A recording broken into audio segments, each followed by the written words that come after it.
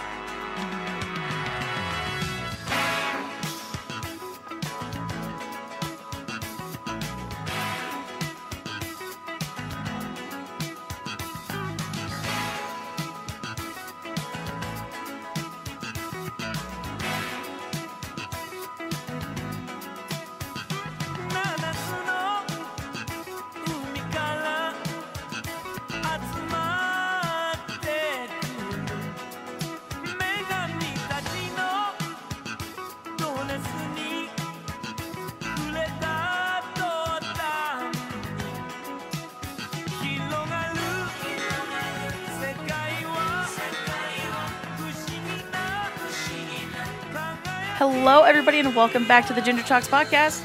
My name is Ginger Snaps, and joining me, just coming in wicked quick, is our good friend Druid. Druid, how you doing, buddy? Yeah. Wow. I'm a highway star right now. That's how I feel. You know what? I'm just gonna kind of be plateauing for the first part of this conversation because I've just come in from something like 4 hours on the road, literally flying in. You can hear me saying and umming a lot. That is not good. That's not good podcast spiel.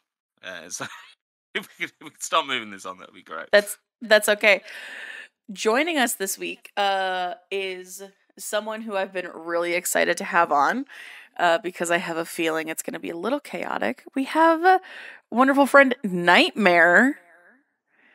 Hi, guys. Hi, KniteMare. How are you? Hey, Yeah. Druid. Hey, Ginger. I tell you what, Good. I feel like Captain Ahab finally getting his hands on Moby Dick right now because we've been trying to make this happen for quite some time. I'm sorry. What did you get your hands on? Moby Dick. Oh, okay. Sorry, you were breaking up there for a second. This is all good copy. Don't worry. Okay. We fix it in post-op. No, this is... Yeah, that's what I'm saying. I feel like we finally got our white whale. This right now. We've KniteMare is one of those folks that we've been trying to get on for a while, and the stars have finally aligned that we can have some garden variety chaos. KniteMare is really good at like, oh, hey, we're doing something super chill and super fun, and then just shenanigans everywhere. Yeah. Yeah. I sometimes break the mood a little bit when you're really serious about like we're doing this fundraiser and it's for kids who are in hospitals, and then this blurb comes through and I go like, oh shit, that's a bad timing. Okay. He's not even listening. Like, he just drops into stream and he's not even paying attention, and he plays something just like, highly inappropriate, like something to do with like dicks. And it's like, I never do that. and we're raising money for kids with cancer. KniteMare, good to see ya. I expect a donation to make up for that one. Oh boy. Okay then. Here comes a $4.20 donation. Right. But no, KniteMare is just another one of those folks who's just highly chaotic, but still so fun. And the funny thing about you being so chaotic is that you are very just chill. Yes. Unless something happens that makes me unchill. Right. I was looking through some of the resources we have, and I saw a question already there. So. Uh-oh. No spoilers, please. No spoilers, but stay tuned. We'll get there. We're going to hear just how chaotic this guy is across the span of some long form talk. Yes. May I just say though, great voice for it. I do. Okay. I think so. Mm-hmm. Well, thank you. I'm always. It's very hard to judge your own voice, and I'm so self-conscious about that. If you're streaming and you're just talking into nothingness and you get no response, and the chat is just watching what you're doing, you're going like, are they just sitting there thinking like, what kind of idiot is doing this, or are they enjoying it, or like, yeah, it's hard sometimes. I can't. This is why I've been so reluctant to get into streaming myself. It's just I do well bouncing off people, right? Yeah. Mm-hmm. It's certainly, I would hate to hear what it would sound like if I was just talking to myself for even 10 minutes. So that that must be scary, right? Like putting something out into the ether in that way, and just being like, oh, where's the response for that? Yeah, it's absolutely yeah, and you get very little response back afterwards as well, because everybody's like, well, hey, this was great, let me go on to the next stream. Right. So, well, and so yeah, thank you for that compliment. I try really hard if I'm lurking and I hear like a question getting asked, or there's like a poll in chat, that I'll just go up and just very quietly just like try to cause some activity. Because it's like, I feel bad. Or like the times where it's like, so what do you guys think? And it's like crickets for 5 minutes, and I'm like, my hands are so full, or I'm across the room, I'm trapped in my closet. You see, I'm worried I do the exact opposite. I think I put streamers, when I'm commenting in their streams, I put them into something of a walled garden of my own, like, fucking design. Absolute bullshit nonsense.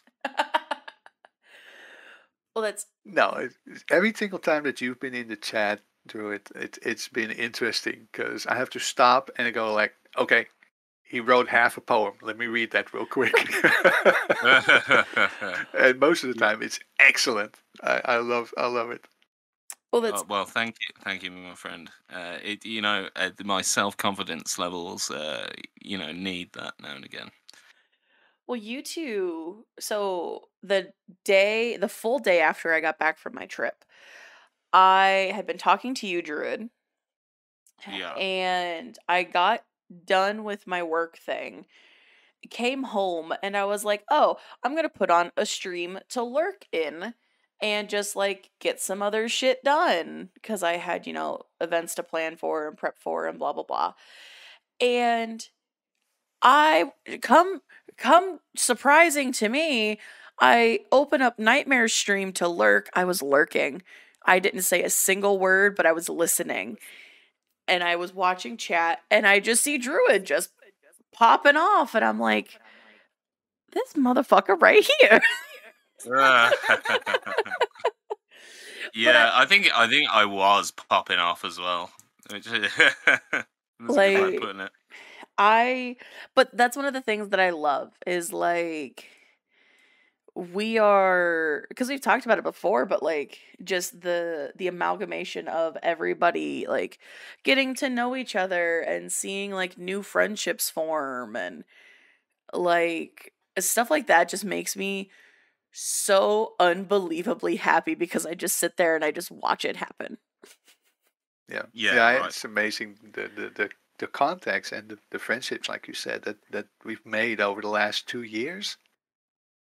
It's Mm-hmm. crazy, right? Yeah, Well, And even through doing the podcast, right? We end up speaking to such an eclectic bunch of people putting this together. That to be a part of that as well, I mean, that's cool as fuck. right.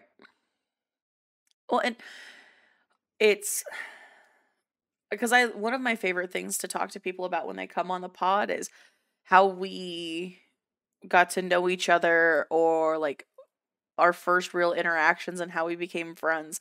And I honestly don't remember ours, KniteMare. I've been trying to think about that too. I am thinking it was either Fierce's stream or David's stream. It's got to be That David. Yeah, and I'm pretty sure that Fatal was involved at some point or another. Mm-hmm. Um, yeah, it's been a long time. And Um, we didn't start really like, I don't feel like, because we would like see each other and be like, oh, hey, but it was during the early days of Goose Goose Duck. yes, yes. Oh, talking about chaos there, right? Uh-huh. Yeah. Oh And God, that was crazy. now it's, uh, pretty standard to just be all like, oh, hey, how's it going? What you doing? I'm dropping a lurk. I'm causing some chaos. Deuces. Yeah. I'll see you later. Yeah. Yeah, I think it you were not part of the Valheim crew. No. That was Sapphire Jade, I think, was in there. Mm-hmm.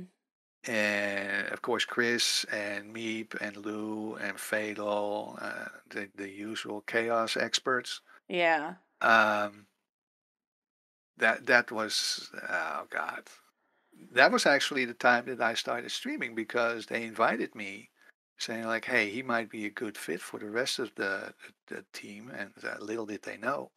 Um, but there were so many hilarious moments that I was like, I gotta record this shit. And I'm like, hey, you know what? I got a copy of OBS laying around here. Well, let me just fire up my Twitch account and see if my key is still working. And because I set it up in 2017. Oh, And I wow. did, I think, one broadcast, and that was it. Huh. I was like, yeah. We talked a little bit beforehand about the equipment, and this was Yeah. way back when I had like an HP workstation with the fans running at full speed, so it sounded like I was in a wind tunnel. So I was like, yeah, I can't really put this out. Uh, this is horrible entertainment for anybody. Yeah. Right. So, and then I started in July of 21. I started like, well, let's record a Valheim session and let's see what comes out of that. Yeah. And the So rest is history. you've kind of been at the call just over a year now, then. Yeah.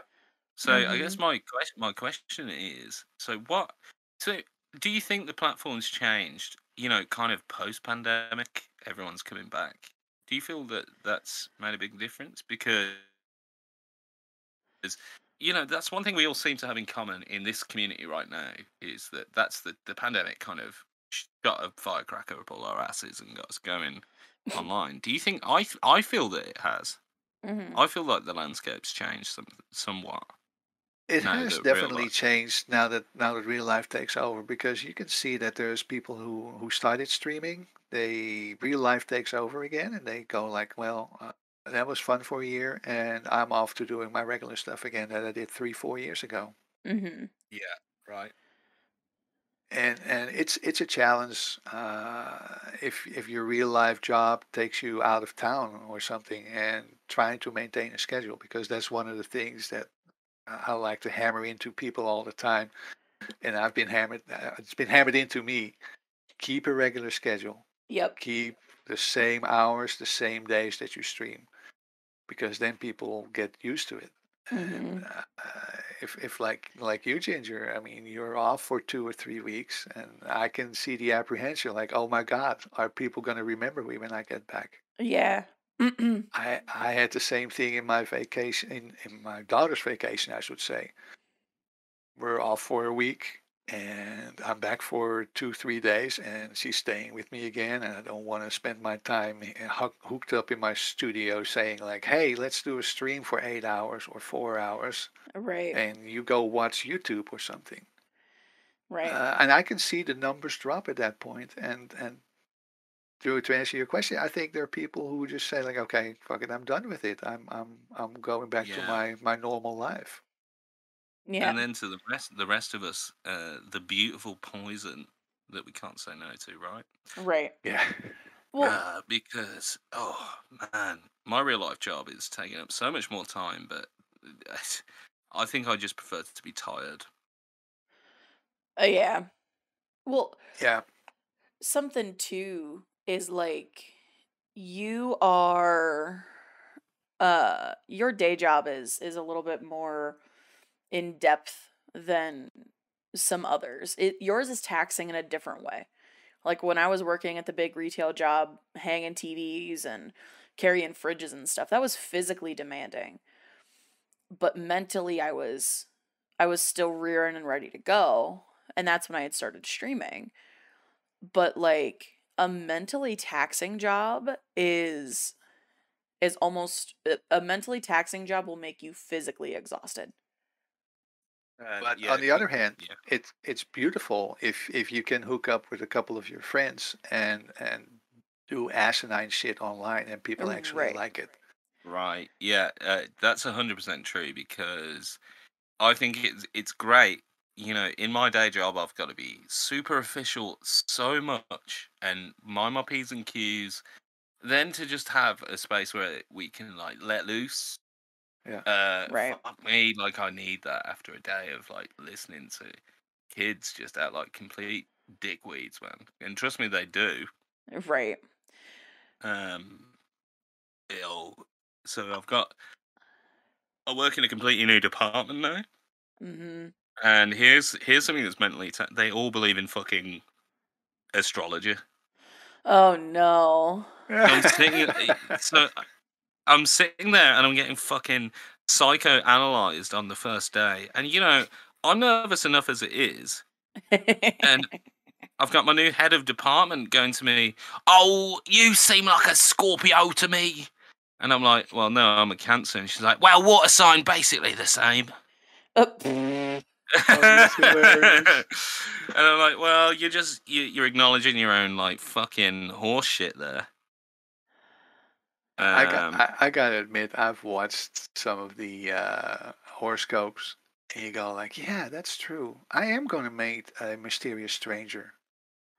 Wait, Oh god. everybody meets mysterious strangers every single day. Well, except during the pandemic because you didn't meet anybody. But you Right. walk outside and you go like, oh, there's a stranger. He looks Right. kind of mysterious. Hey, my yeah, horoscope was true. I think I've got to tell this guy to not accept candy off these guys. Just quick PSA. Right. Well, I saw some meme that was like growing up in the 80s and 90s. Don't take candy from strangers. Don't get in a car with strangers. And then the internet. Don't talk to strangers online. And now it's I'm ordering a stranger offline so that I can get into their car and they can take me somewhere. Yeah. Yeah. Like Right, yeah. And everyone's watching Strangers Things. Or what right. was that one? What was it called? Yeah, you're absolutely right. Oh no, that was just a chat room I was on. Sorry. Ah, Um, ah. Well, and I haven't told you, Druid. I have to go to schools every day this week, elementary schools. in case one of our employees doesn't show up, and then I will have to teach. Wow. Well, good luck to you. It's fucking. I'd say this new spot, right, is. I've never seen such like horrific levels of disengagement, and so I'm like handing out books, exercise books for the kids, and I'm like, this one kid is just like not doing it. I'm like, hey man, can you? And this is like literally, can you write your name on your book? So can you get the name down on your book and the class number, fella? And he just turns around and no pretension, no aggression, just turns around and goes, no. What? Okay. I'm like, what the fuck do you do? Kids are little shits, man. Yeah. I blame TikTok. I don't know. God.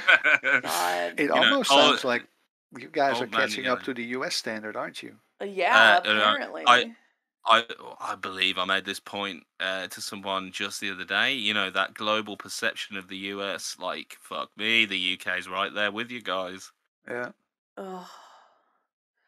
Yeah, and so I was on my trip.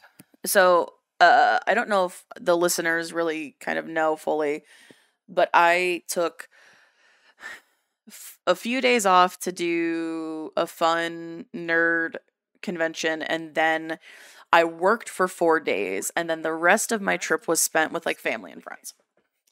So I'm in a state talking to teachers who deal with just like kids who are just like, oh, I'm wearing like jeans that have been patchworked together. I don't even know if there's material from the original pair of jeans, like poor, all the way up to like, oh yes, all of our students have, a 5-figure admissions cost, blah blah blah blah blah. And I'm like, what the fuck is even happening right now? Yeah. Like what you're seeing there is the wealth gap in action, because the wealth gap right now is just insane, right? Yeah. And that moves over to education as well. Unfortunately, it's like you've got these community schools that are just in disarray, aren't funded correctly. Then you've got these guys that they're privately funded, like centers, and you're like, fuck me, like the only thing they're missing is an astronaut program. Right. Yeah, so are we sending some of the third graders to space today?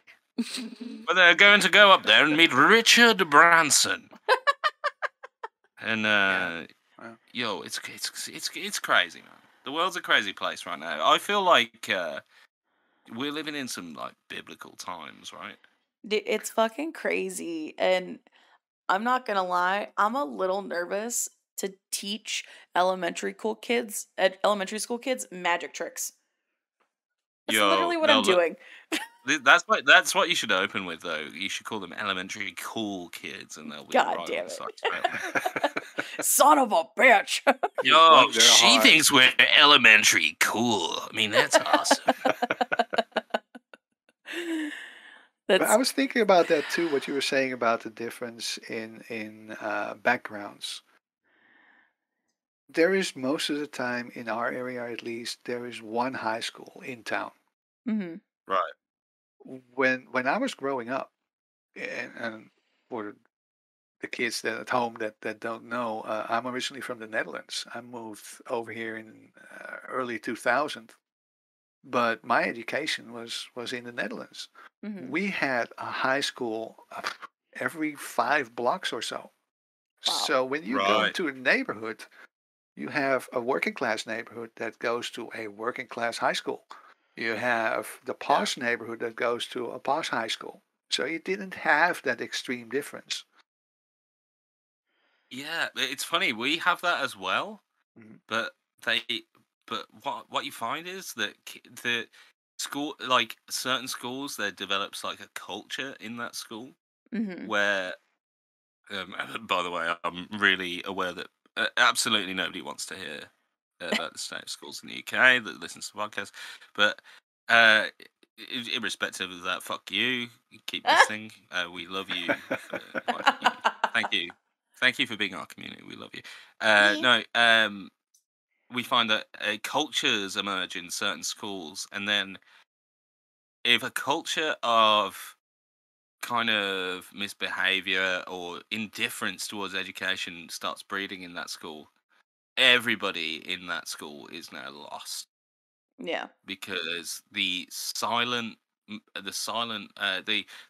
majority of students just don't have that voice to fucking scream louder over the kids that are just able to derail everything that's going on. But anyway, that's that. No, Education.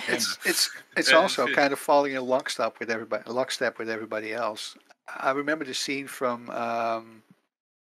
Dead Poets Society where Robin Williams takes the kids out into the courtyard and says, like, let's start walking around. Just do your own thing. And at the beginning, everybody's walking at their own pace, and at the end of the scene, everybody's walking in a cadence. Yeah. Yeah, like this is fucking society, isn't it? Right. Yeah.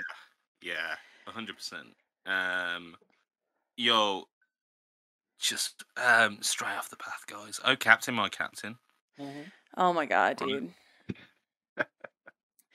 Well, and like, I think because I watched Dead Poet Society in either high school or college, and like everybody had already been like, "Oh, Captain, my Captain."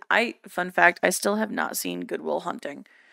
I would love to sit down and watch it one day, but like there was a whole bunch of like, for some reason we were watching a string of like more serious Robin Williams movies when I was young, and I don't remember a lot of them. And it's like Robin Williams is one of those people where people are like, you know, oh my god, he was one of the greats. He was always so funny, and it's like, no, but his serious shit was the good stuff. Oh yeah. And I always say, like, fucking hell. What was that movie he did? 1 Hour Photo. Oh Where god. he played the guy that developed the family photos. He became obsessed with the family. Mm-hmm. Yeah. Which, funny thing about that movie, he actually gives the kid a Neon Genesis Evangelion action figure. Because which apparently, right, where Robin Williams loved Evangelion and pushed for that figure to be put in the movie. Did you know that? I had no idea about that. Yeah, he's a weeb, man. I love that. And that's why his daughter's called Zelda. Oh, I didn't even pay attention. Yeah, he was a massive fan of The Legend of Zelda. Well, and watched like Neon Genesis Evangelion, which is just crazy that Robin Williams was a huge weeb. I love that. Really, he really should be the kind of spokesman for our podcast, you know. Right. I'm actually not surprised because I think he had such a fluid mind that it moved in so many different directions at once. Yeah, I think you're right there. The best example of that is inside the actor studio. Yes, he did. I can watch that so many times. He was great on that. And do you know what else he was great on though? Sponsors of this show, actually. Whose line is it anyway? Yeah. Oh God, yes. He took over the complete show, didn't he? Mm-hmm. When he was on Whose Line, he really showed. Yeah. Oh, this guy is just off the cuff, funny as fuck. But I say he took over the show, but he kind of fit in. He dialed himself back so much that he fit in with the cast, and then he took it like a step further, and a step further. Yeah, it right. It was beautiful. Yeah, that's one great episode.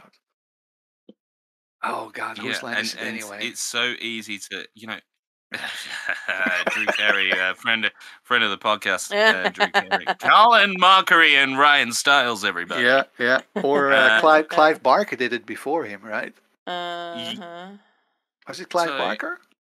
Clive. So I know the UK one had a guy called Clive Anderson. Clive Anderson, sorry, Clive Anderson. Yes. Yeah, different Clive. Same. Which same is great.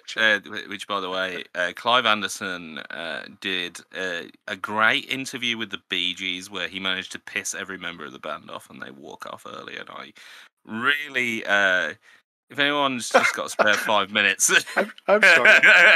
I just now have in my mind, ha ha ha ha, walking away. yeah, yeah, well, it is like that. No, what is his name? Is it Barry Gibb, the singer of the Bee Gees? He just goes like, "Yeah, shove your show up your arse, mate," and just walks off. It's absolutely fantastic. And Clive Anderson can't tell whether or not it's a joke, and he starts laughing, and he's like, "Oh, wait, you're serious?" It's absolutely fantastic. Oh, Yeah, that.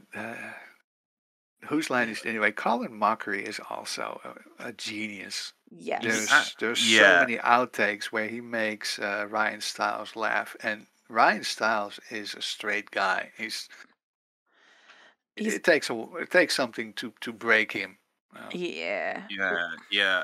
They're pros, man.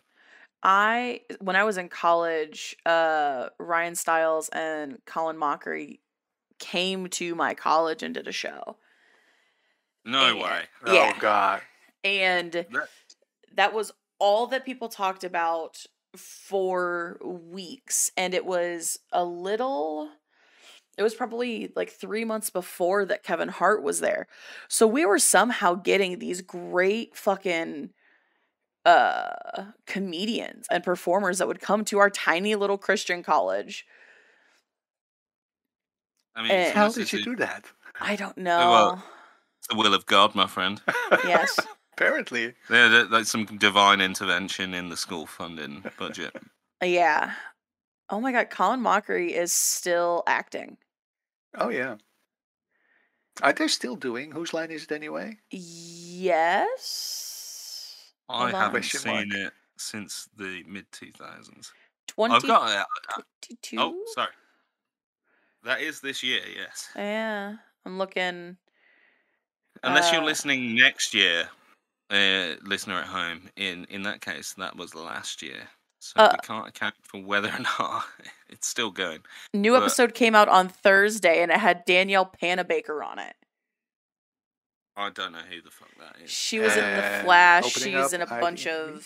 of she's this young actress. Sounds hilarious. The CW strikes again. She was actually at Dragon Con. Whoa. Are we dissing on CW now? Uh-oh. Yo, look. You don't want to know what I think about any of that, man. Okay.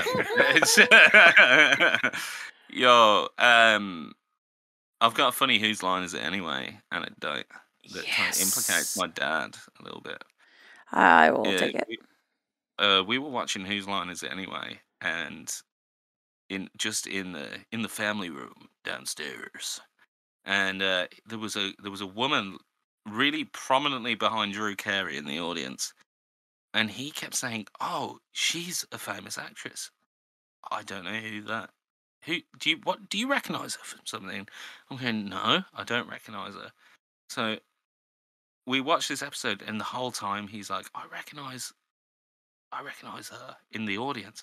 So I looked up the episode, and I didn't have the heart to tell him it was like a really prominent porn star from the 90s. I was like, I think I must have been like 14, and I was really disappointed. Oh, that's fantastic. I was really disappointed in that experience, just that father-son moment of, yeah, that's dad just recognizing a porn star. I think you didn't want to find out about your parents, right? Right. Yeah, I'd already found the VHS tapes under the bed. Oh, we just rented them. Oh shit, sorry. Can we cut that out? No, listen, we were in college, so this was back in the 80s. VHS, you rented a recorder and you rented a tape, and you had a video night. We were at one point in the lucky situation. It was a complex of 8 buildings, and the antenna system would come in on one of the buildings. And I went to a technical college, and everybody else in that complex was going to the same college. There's a couple of electronics students who figured out how to link into the central antenna system. So they had a video recorder there, and they could blast it out to all 8 buildings. Oh, The amount of fantastic. tapes that were dropped off there is incredible. And about 50% of them were X-rated, R-rated, R+ rated, whatever you want to call it, triple X-rated movies. At one point, you get immune to it. Oh. I remember that at one point we had a video playing. It was some kind of German porn movie. And we're just having a conversation while that is playing in the background. And I glance over at one point, and it's subtitled in Dutch. And I go, hold on, guys. What is going on here? The subtitles and the German was in no way related to each other. And at one point, there is a sex scene going on, and the subtitle just says out of the blue, "Not bad at all." What? In Dutch. Like, what? Is this a commentary or something? Yeah. Well, it's funny you say that. I ordered this DVD once from Uganda. This Ugandan film studio. What are they called now? Oh, leave it with me for now. It's a bunch of Ugandans that live in a village. I was going to say that was a rhetorical question, right? Because I yeah. I can't. It's something. I can't remember the name of the production company. I wish I could, because I would urge everyone to watch it. They make Ugandan action films in their village. I mean, like, this is literally a village where people are, walking a couple of miles for some clean drinking water. Oh, and they're wow. making these action movies, and the name of the movie is Who Killed Captain Alex. I know that. So this DVD arrives from Uganda, and it has loads of. It's super personalized, right? So it's on a DVD-R, one of those recordable DVDs, and like scrawled in handwritten pen is like, "You are the world's best commando, Michael." On the inside of it, and it's like super personalized. There's a picture of a bunch of Ugandans with machine guns, with a guy dressed as Jesus Christ, saying like, "Believe in the second coming of Commando Jesus, Michael," Oh my and all this god. stuff. Yeah, it's like, but so I felt good buying this DVD, because if you buy the DVD off them directly, they customize it for you, and the money goes to the village, basically. And it's the most hilarious, like, hour and 10 minutes. I made my entire family watch it on my birthday. But the reason I'm bringing it up now is that they have something, and this is, like, apparently, like, traditional in Africa, which is something I never knew about. It's something called a video joker. So, Oh. a video joker, a VJ, it's like a DJ over the film. And the guy just comments. So, and this is part, you can't get a version of the film without this. The film is playing, and then there's like a Ugandan guy just going like, "Super action!" And he's like, and so someone gets shot, and he's like, "Yeah!" And he's literally commenting over the movie. It's absolutely fantastic. Oh Hey, my Druid. god. Yo, I'm sorry. I already told Ginger I was going to keep IMDb open. It is on IMDb. Who Killed Captain Alex? Yeah. By the oh my Ramon god, Film Production. And yeah. while you're Oh, talking, the trailer is playing. Uh, Oh my god, this is hilarious.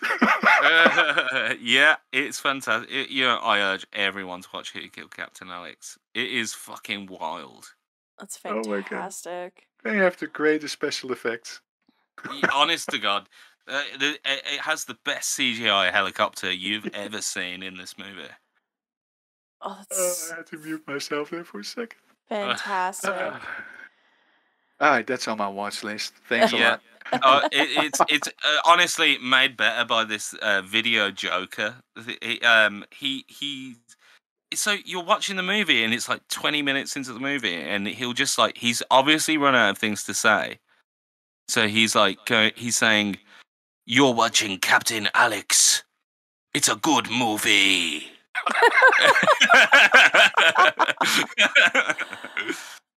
Oh. And you're watching it like, wait, what the fuck was that?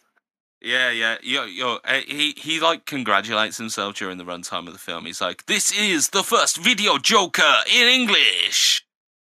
Oh, And wow. worth it for the video Joker alone, actually. Oh. Yeah. So that's what I'm wondering, if there's like a Dutch guy doing that for German porn films. But just for subtitles. Yeah. Right. Yeah. Yeah. Schnell, keep masturbating. I mean, how much subtitling can you do in a porn movie, to be honest? You'd be surprised. I mean, you can only do ooh so many times, right? No, because there's more script to it.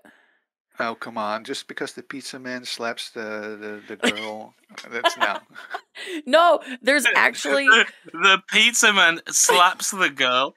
slaps the girl on her rear. What a movie! That was an inside joke. Ginger got it. See, well, I didn't even get it, and I fucking the pizza man slaps the girl.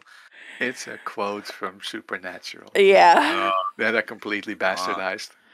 Yeah. If the pizza man really loves her, why does he keep smacking her rear? Is the actual quote. Thank you. But That's so the only way you gotta get that extra sausage, you know. Well, Hey, I got some pepperoni for you. oh god, Listen to that porn voice on KniteMare. I know. No, sorry, that's my roommate. He's just left again. Sorry. There's this goth bar here, and they show like really obscure and typically very dark or like graphic horror flicks or some of those kinds of things, and it's on one TV that's muted, that's just like mounted on a wall that nobody fucking looks at, but just you'll turn around and look towards the door and just catch this like weird scene of like a Mexican horror flick. Oh, right. Part of the thing I love about this bar is it's got a very like Roman Catholic feel to it, but goth. And I love it. God. And it's a tequila bar. So you walk down into the basement of the tequila bar because there's no sign for it. And you're just like, yes, the Ecuadorian place smells delicious. And I would like 3 shots of tequila, I guess. Yeah, and you're watching like the Sinaloa cartel presents like fucking Friday the 14th. Dude, it's crazy. But then like Yes. on the weekends, So it's many bad like movies. the weekends, it's like, here's just like music videos that you're not listening to the music of. Cool, whatever. Thanks. Like it's that's, one of my favorite bars here, and I don't go to it often enough. Probably because I drink too much tequila. that's how most good stories start, right? I mean, I drank a bottle of tequila and then. Listen, it's fine. There is there's more than one website, but I remember that I was looking for some software to share music videos with friends. Mm-hmm. And I come across this application that looks like it's fading. And there's a couple of demo sites on the internet, so I go through them. And they're playing movies, and some of them are playing copyright movies. And there's this one channel that is playing horror movies, and these are like not even the B-rated. There's like D to F-rated movies. Mm-hmm. And there's a chat going on at the same time, and they're commenting on the movie. And you got to imagine this is like Mystery Science Theater 3000. Because everybody's making quips about what's going on, and that make the movie enjoyable. Yeah. It was so bad. There was somebody who was kidnapped, and they're being kidnapped by a killer, and they're actually in their own backyard. Yes. And the rest of the family doesn't know what's going on. And you go like, out the fucking window. See them. Oh, Stuff like that. God. Movies And that's what like the Captain Alex I thing am reminded me of. Yeah, well, I'm such a connoisseur of movies like that. As we've talked about this on the podcast. I think what did we bring up? Neil Breen before? I think so. Twisted Pair, man. Fuck. This guy Neil Breen, he writes, directs, and is the lead actor in all his films, which is like red flag. This is an ego trip, right? And in every movie that he makes, he is like a religious messiah. Mm-hmm. He's obviously so like sorry, I had a bit of gas there. This is a great podcasting, by the way. He like, so this movie Twisted Pair, he actually plays two roles, alien twins that are coming down to Earth to save the universe, and I believe he's just a roofer in his everyday life, and it's really clear that he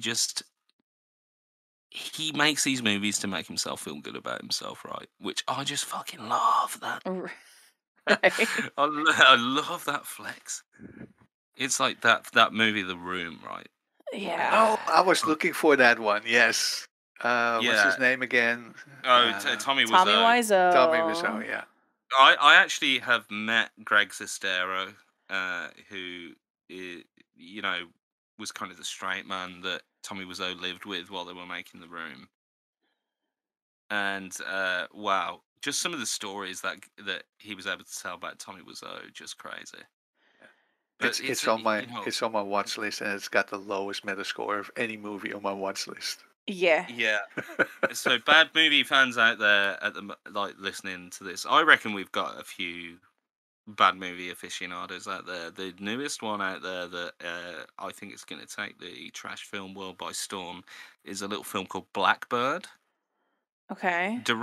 Directed, written, and starring Michael Flatley, the Lord of the Dance himself, Oh. as a secret agent who kind of seems to muddle through his entire process in the best way. And the reviews for this movie are just awful, but it's clearly going to be a good time. I love shit like that. Yeah, I mean, you know me. Mhm. This is my wheelhouse. I bought Who Killed Captain Alex. I bought it. Right.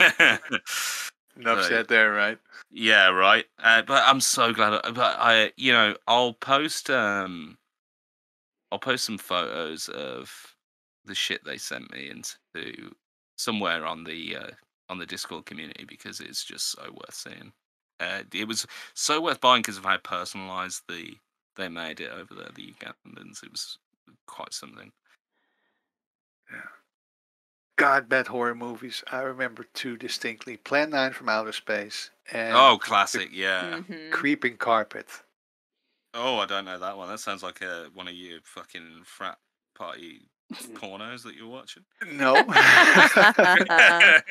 I don't know if you ever heard of the Deadly Ernest Horror Show. Mm-mm. No. That must have been before your time. I think it was on Sky Channel or on MTV.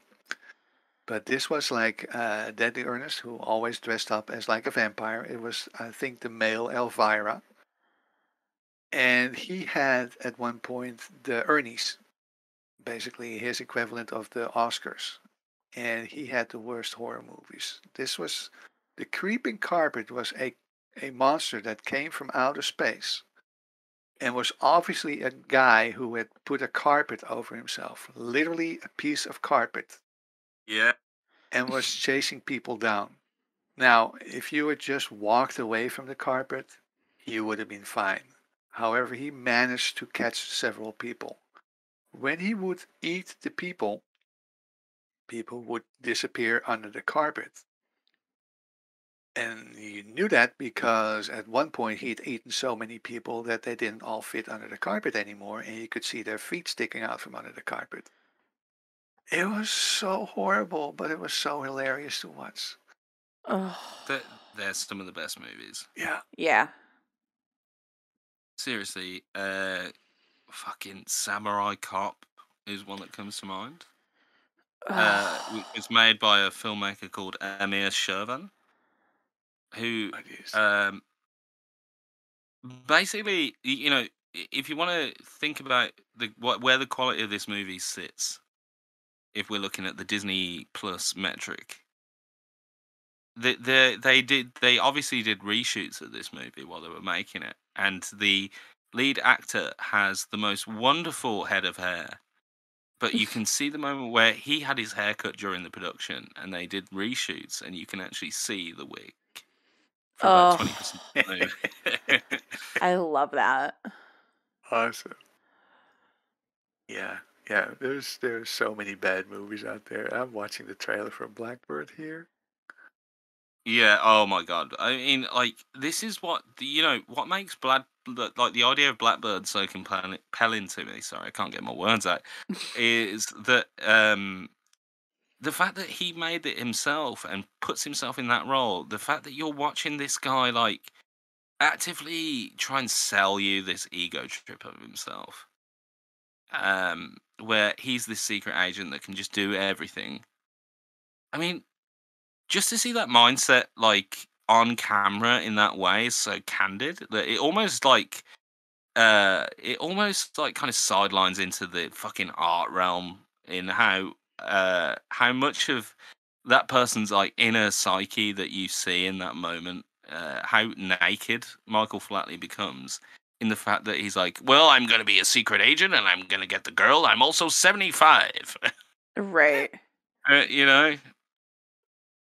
That reminds me of The Mule. The Mule? I haven't seen that yet. Oh god, before you even see it, you have to watch the Saturday Night Live review of it. It's got Pete Davidson and oh shit, what's his name? I can't think of him now, but they do a review of The Mule and they tear it apart. Because apparently it's a movie directed by Clint Eastwood. Mm-hmm. Starring Clint Eastwood. Mm-hmm. You're right. And I won't say anything else. Just watch the clip. I'll drop it in Discord later. It's hilarious. And don't you just love that, like, when you're watching the credits of a movie and it's like starring Clint Eastwood, directed by Clint Eastwood, produced by Clint Eastwood, sound effects, sound effects by Clint Eastwood, and so that's why every time someone drops a plate when Clint Eastwood's on sound effects, it's just instead of a smash. Right. John Mulaney. John Mulaney, that was his. John Mulaney. Yeah, right. John Mulaney's so good. Yeah, There we go. So see the resources. A movie that I absolutely love, but everybody also like everybody kind of like pokes fun at me for like, no, this is actually a shit movie, but it's also gold, is the movie that I go back to frequently, From Dusk Till Dawn. Oh yeah. And we did a little we watched that together. That is one of my favorites because it's Tarantino without being full Tarantino, but also just the twist. The twist. The twist is fantastic. And by the way, and this is something we noted when we watched it, how great that Cheech of Cheech and Chong fame plays like 5 roles in it. Yeah. He's got 3 distinct roles. And one of them is Pussy Guy. Yeah. Yeah, we got Hispanic pussy. We got that guy. Yeah. Just it's so fucking ridiculous. And then his spot in the end. It's like, wait, what? There is a 20th anniversary showing. Oh boy. Yeah. But I'm just getting up the Pussy Guy speech here because Oh my god.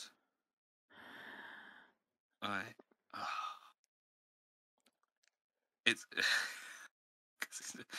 All right, pussy. Come on in, pussy lovers. Here at the Titty Twister, we're slashing pussy in half. Give us an offer on our vast selection of pussy. This is a pussy blowout, all right? We got white pussy, black pussy, Spanish pussy, yellow pussy. That's awful. We got hot pussy, cold pussy. We got wet pussy. We've got smelly pussy. We got hairy pussy, bloody pussy. It's we got insane. snappy pussy. We've got silk pussy, velvet pussy, Norhide pussy. What the fuck is that? We even got horse pussy, dog pussy, chicken pussy. Come on, you want pussy? Come on in, pussy lovers. If we don't got it, you don't want it. Come on in, pussy lovers. That's Cheech Martin in the role of Chet Pussy in the film From Dusk Till Dawn. And the weirdest advertisement for a cat cafe I've ever heard in my life. Right. But I mean, and that spot is a spot that like you see him in, and his lines are what they are, and you're just like, oh, okay, they acknowledge it, and then they move on like it's totally fucking normal. And I guess it's Tarantino's involved in the flick, so yeah, it's kind of normal, but also. I can't believe he didn't say feet pussy. Oh God. But on the other hand, Ginger, if somebody gives you a spiel like that about a bar, what would you say to him? Like, would you just go like, yeah, okay, he's doing his spiel, just walk on? I mean, it depends. He's already gone in for the 2-drink minimum. It honestly depends on what mood I'm in. It really does, because like you can catch me walking down the street and somebody just says one off thing and I'm like, oh, so we about to throw down over words that mean nothing. Or other times I'm just like, yo, what the fuck is up with this guy? Like, whoa. And just like keep on walking. Nod and walk away. Yep. Yeah, we got dog pussy. And you've lost me. I'm just like, okay.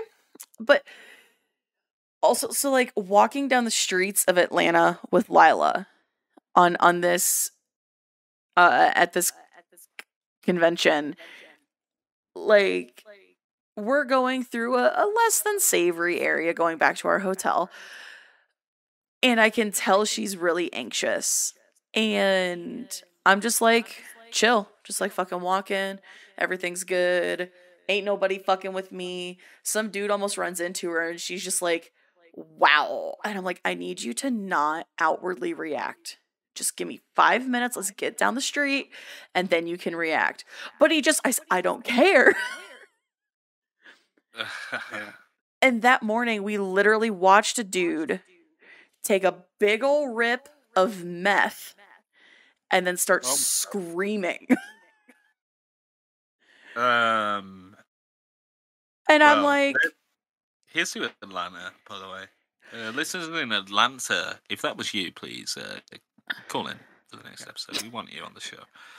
But the thing is like, for me, I'm just kind of like, cool. All right, we're just going to keep it chill and we're going to move on whenever. So like, pussy guy on the corner is not gonna, like, depending on the day, I'm going to be like, hey, yo, can we tone it the fuck down? And then other days I'm just going to be like, whatever, dude. You do you. Finger guns away. Yeah, right. And you know, your health insurance is just going up dividends if you even speak to that guy. Right. Just like, you know, I'm good. I'm gonna move the fuck along here. I can't. Yeah, as long as you're in a neighborhood like that, you have to have eyes in the back of your head as well. Yeah. I'm almost. I don't have my head on swivels, but I do know what's going on around me. Yeah. And you know, I feel that over the years have been forced to become way more streetwise than maybe God intended. Right. Not that I believe in God, by the way, guys. I'm not a fucking sellout. But oh my god, the house across the street from me is going crazy right now. Is it still? Yeah, so I thought the police had moved them along, right? Mm-hmm. So for anyone that doesn't know, like we had a burnt out car, we had a car explode across the street from me, like maybe a few months ago, Okay. and yeah. So I've got like without like nobody knows where I live, so it doesn't really matter. I'm not snitching here. We definitely have like a major drugs operation going on across the street from me, and s- it, it's a crazy thing, right? Because like I'm walking home and I'm like, do I feel safe now in this neighborhood? And I realized actually I feel super safe because these guys they don't want to shit where they eat. They're not gonna mess around too much in their own backyard. Right. So I'm not getting burgled by them. I'm not getting like bothered by them. Okay, a car exploded. That's pretty bad. But yo, I feel fine. I feel like I've got my mafioso guardian angels with me. Right.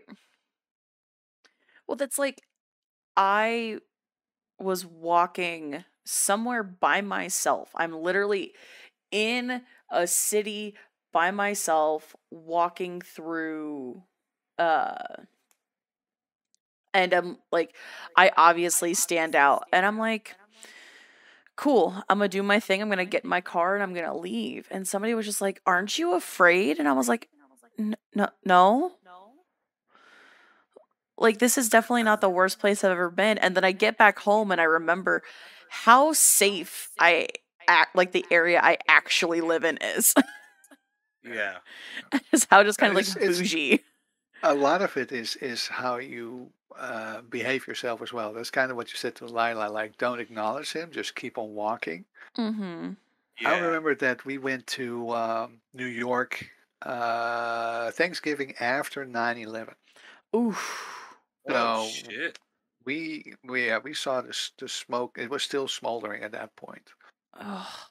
But I just noticed the difference between the way that I walked down the street in New York and the way that my wife and father-in-law walked down the street. They Mm. were tourists. You could tell they're like Yeah. walking around looking at everything, and I'm just walking like we need to go to that metro station. I'm looking around me, I'm seeing things, but I have a purpose. I'm walking over there. Don't fuck with me. Right. Yeah. And when I went to New York, I can tell you that that is exactly because New York's not as weird as it used to be. I don't think. Right. Mm-mm. And you went at a time when tensions would have been high. But like New York's, it's just so densely populated with people. There's so many fucking weirdos in New York. Like Listen, people I play lived in play. Amsterdam, man. Come on. Yeah, yeah. But so what? You get stag parties, right? Right. You just get people from our neck of the woods coming over that are Yeah, about to get yeah, married, right? yeah. Yeah. Oh God, it was one of my best experiences. We were sitting on in the red light district, right next to the hangout of the Hells Angels, and we're just having a beer. And we bonded with the Hells Angels because there was a bachelorette party going on. And I'm like, God damn it, just piss off. Go do it Right. somewhere else. And they were like, yeah, we hate those motherfuckers too. Yeah, yeah. I've been to Amsterdam maybe 5 or 6 times. Oh. I could say to live there. I mean, geez, it must be exhausting. It can be. The moment you get outside of the actual city center where all the tourism is going on, it's a perfectly fine town to live in. But Right. yeah, But it's. the tourism has very much taken over the identity of the city. Uh, in What you've even seen from it, then I think. what was that? What you've seen from it. I lived on one of the outsides of one of the suburbs, and we had a neighborhood bar. And it's kind of like if you know where to go in Amsterdam, you still see the Right. old spirit and everything. It's everybody comes together and does things together. You know your neighbors and everything. It's a great town to live in, as long as you stay away from the two squares, the Leidse Square and the Rembrandt Square, Yeah. because everybody Yeah. goes there. Yeah. Travel tips. Yeah. Yeah. So you're telling me to get out of the bulldog? Is that what you're saying? Oh yeah, no, go to the bulldog. Absolutely go to the bulldog, and go to Paradiso as well. I saw a rat in the bulldog. Okay. Inside. Okay. What was he playing? He was Dirty Harry. I don't know. Fucking. What was he playing? I really want to give you a good answer for that, but I just don't have one. God, I made him speechless. Mark this in the podcast. Podcast history. Check. I'll be back. All right. Yeah. It's a wonderful town to live in, but yeah, there are certain things, and it's with every town that are not good. It is so much better than it was in the 70s, at least. The red light district is a nice neighborhood to walk in. In the 70s, you didn't want to do that because there were junkies on every other porch. So, do you know what's the best thing about being in the Amsterdam red light district is just sitting on a bench and observing what's going on, and every time a student, a tourist gets their camera out, watching the bouncers outside collectively shit themselves trying to get down there to the. Yeah. It's not done because the girls don't want to have their picture taken. Yeah. You just don't do it. It's respect, and I completely understand it, but like so many people just ignore that fact. Yeah. Well, and here's the thing too: as sex work is becoming more like accepted in general, it just like over the like Western civilization and stuff. The fact that like, oh, the red light district in Amsterdam is a little bit more cleaned up. Well, yeah, like I mean that's. It's like, so we're actually taking care of our sex workers? Fuck yeah, let's go. My, circling back to Hell's Angels, my older nephew has a best friend who's a Hell's Angel. So I want to take you guys on this little journey with me because I learned this well after the fact. My nephew, who's like 10 now, when he was real young, my family would go to this little like lakeside town that has like arcades and like amusement park stuff and putt-putt and just all this stuff. But in like the 90s and early 2000s, it was overrun by Hell's Angels. And the Hell's Angels were just like, nope, this is ours now. Go fuck yourself. Slowly, community got it back. Well, the Hell's Angels still roll through there a lot. And my nephew is with his grandfather at a bar. And some Hell's Angels rock up. And now his grandpa is an idiot. And lets my nephew start talking to this Hell's Angel. Grandpa walks away. Comes back and goes, "Where is grandson?" And then you hear my nephew holler for his grandfather from the arms of a Hell's Angel. Isn't that the song "In the Arms of an Angel"? Right. Not quite the same. Oh, okay. And so our local Hell's Angels would they ride in like parades and stuff, like. Yeah. And so they would ride by. Balloon animals. I mean, they would fucking ride by and they'd see him and they'd all stop and wave. And like, my nephew is this little celebrity amongst these Hell's Angels. And so he goes there with my mom to that same area and he points out the dude and he's just like, "Oh, hey, Mimi, look, it's so-and-so." And my mom is just like, what the actual fuck is happening right now? Such maximum respect to that guy. He's played Lost in the Dam, GTA 4. Like, it just, apparently, like, they're just like, no, he's our little buddy. He's cool as fuck. He's just, this kid whose, grandparents like motorcycles, but will never own one. And they've got really loud cars. Oh, cool. And then, if something ever happens and that kid just like, needs some help that mom and dad can't help with, I fear the motherfucker who crosses him. Yeah, And the Hells Angels find out. That is exactly the thing. Don't give an attitude to them. Like we had a Dutch news show on Veronica. In Dutch, it was rechtstreeks uit Richter. It was a guy who would visit people on their birthday, and one time he actually visits the head of the Hells Angels in Amsterdam on his birthday. Well, that went kind of south because the guy who was doing Jan Lenfrink, that was the reporter who was doing it. He had a little bit of an attitude, and some of the angels didn't really like that.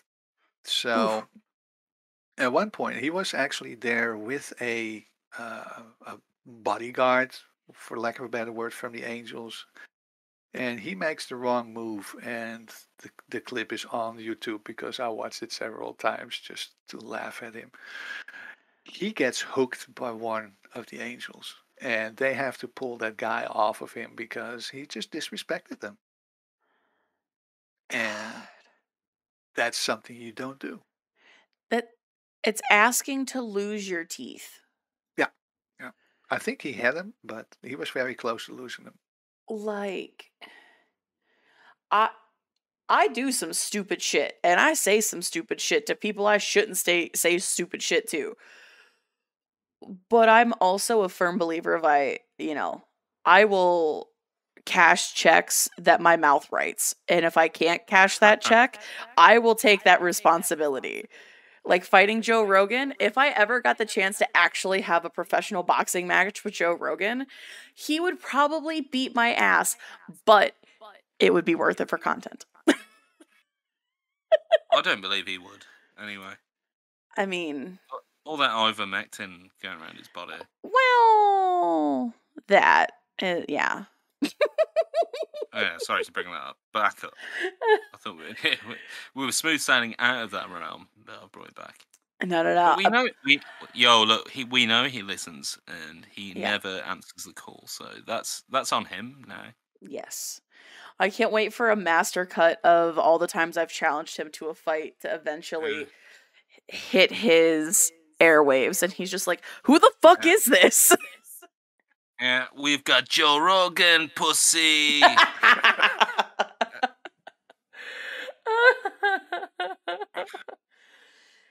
Oh my God. You know how it is. You know how it is. We'll take anyone that's got over 1 million subscribers, we'll take you on. Mm-hmm. And that, and we'll also take on Ben Shapiro. We'll take on Jordan Peterson. There you go. It's not about the quality; it's about the quantity of the listeners, right? Yes. I think so, and that's what That's why we sell out every opportunity we can on this show.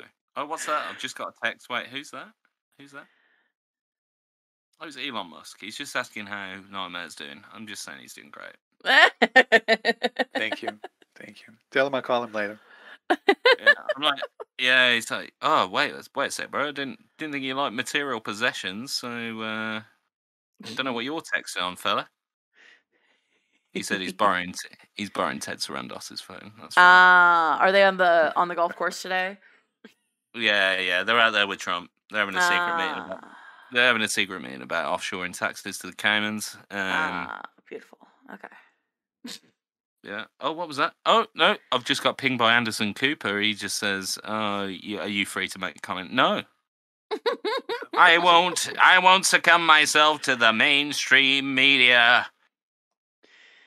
Well, I'm speaking of selling out.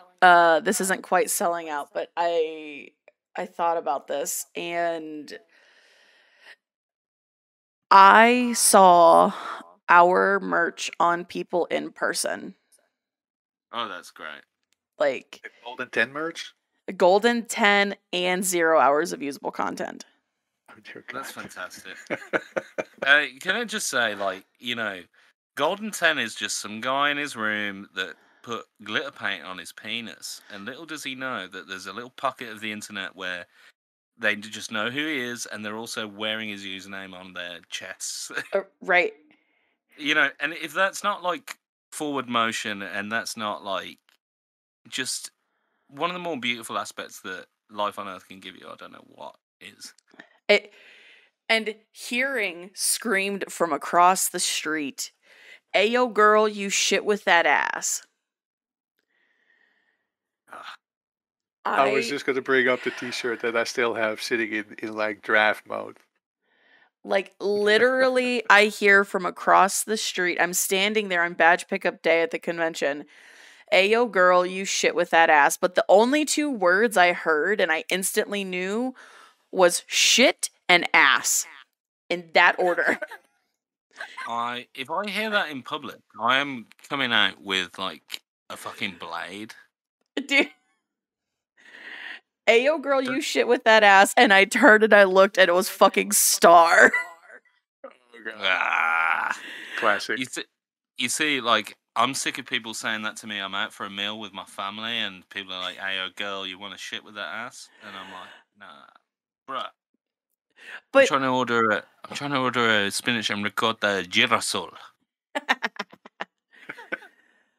well, and Because spinach is good for it. Never mind. Let's just move on. Yeah. God damn it. Yeah, if you ever wanted a proof, here it is. But on the connection of selling out, like merch, like our merch and our Patreon are still doing things. And we're just starting season 3. Yeah, give us your fucking money. I'm still cool with that. Yeah.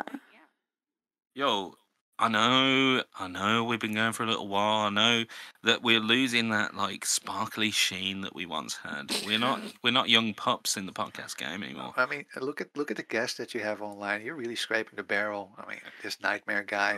What the fuck is he? Wow, what the fuck is don't even talk to me about that. I'm used to a different caliber down here. Yeah. Oh well. Look at this. I'm glad that we've got someone that we can be sarcastic with. Yes. This guy understands. We broed down hard on the sitcom chat, the British sitcom, the shitcoms. Shitcom? Yeah. The quality has gone down, right? The shitcoms.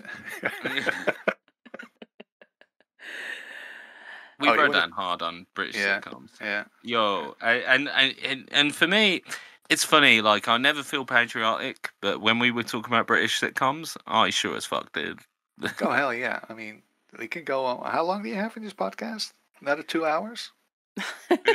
Well, like, honestly, I mean, like, the sky's the fucking limit with this thing. I watched the documentary on Rick Mail the other day again because I watched it several times already, and it's just amazing how much shit that guy has done. And that's just one comedian. Yeah, right. And he's great, underrated. Absolutely.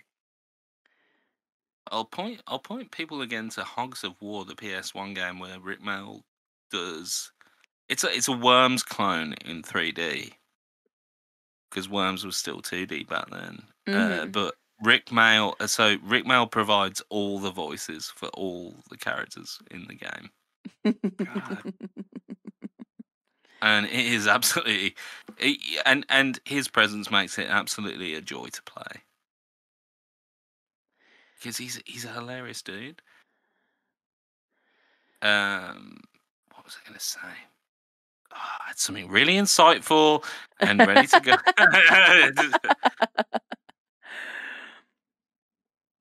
British sitcoms are better than American sitcoms.